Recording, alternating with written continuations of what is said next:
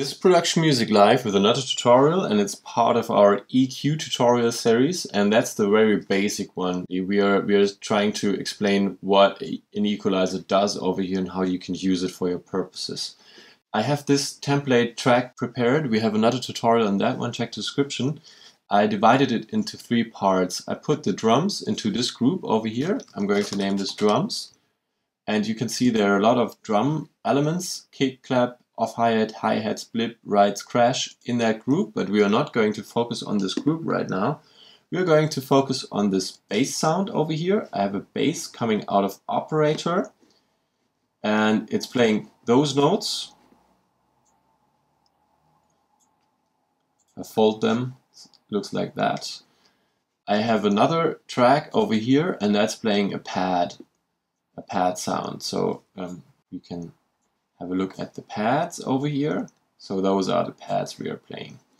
And you can see in the pad, I'm also playing a bass note of the pad. So this is always the bass, the bass, the bass, the bass. And this bass note is basically playing the same sound and the same note as the bass over here. And that could be a problem sometimes. Because sometimes if you play several instruments and have them play the same note or the same frequency range, you're piling up signal in this frequency.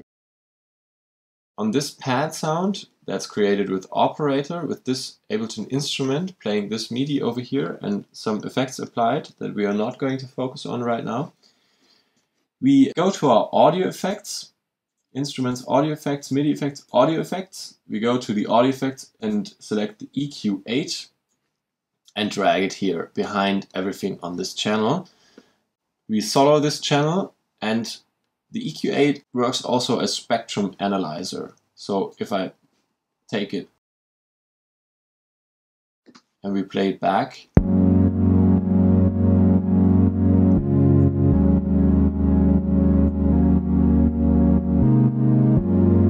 you can see the played spectrum live over here.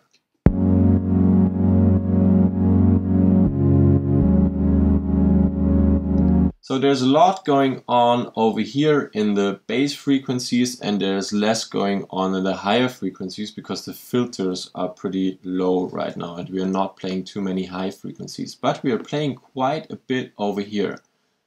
Let's have a look at the spectrum of the operator bass. Let's quickly do the same thing over here and play this.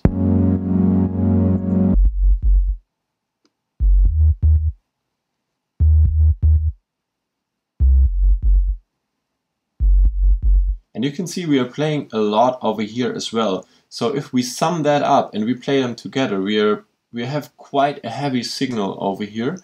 And I'm not sure if we really need that, because this bass is taking care of the bass frequencies, and we could tell this pad over here to go easy on those frequencies and focus on higher mid frequencies where the pad and the chord it's playing are actually lying. We could go back to the pad track and try to cut out a little bit of those frequencies. So let me put it back into this mode.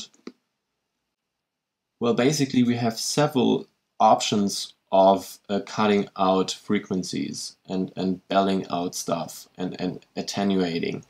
So we have high pass filter, 4 times pass filter, which is very harsh. So like this line, we are cutting out everything below 100 Hertz, and we are going up the frequency range like this. So this is pretty sharp, pretty harsh cutting.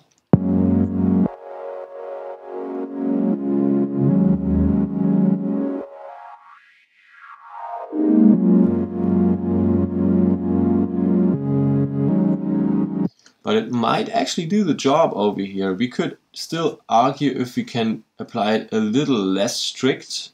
So this is a little less slopey. And you see there is something staying here.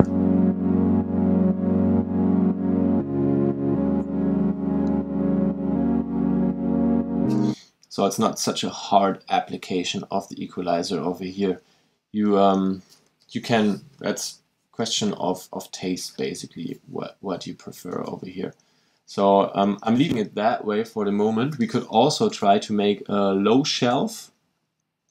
This is the shelf, and shelves work like this. So it's basically just, we're going down here, but then we're keeping it over there. And we also have the options bell. So we're like a bell, we can add things with, we can make it bigger with the Q over here always, and smaller if we want to focus on tiny regions. We can increase and decrease the gain of the bell. We can go up the frequency range, so that's basically manually doing what I'm doing here, but the Q has to be applied always over here. With our manipulation of the frequencies over here, and we go back to the playback mode and we figure, yeah, well, it is actually good that way, but I want it a little less. You could also scale it down over here, which is a pretty cool feature. We're just applying 50% of what we just did if we do it like that. And let's go back to 100. And we can increase the overall gain of the signal after the EQ is applied. And also we can try to listen to what we are actually doing with only our bell over here by putting on the headphones mode.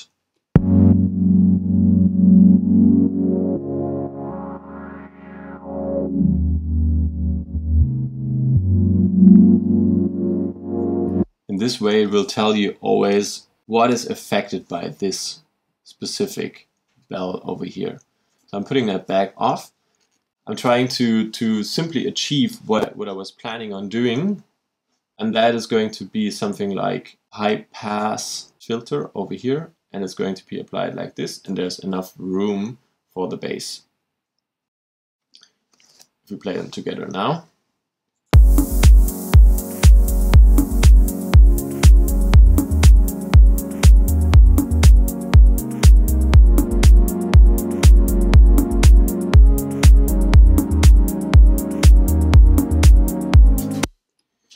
Now, just for complete explanation, we also have this kind of notch curve over here. So we are notching out.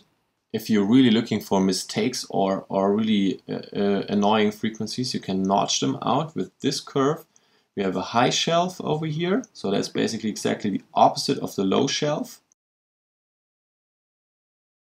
We also have high cut extreme.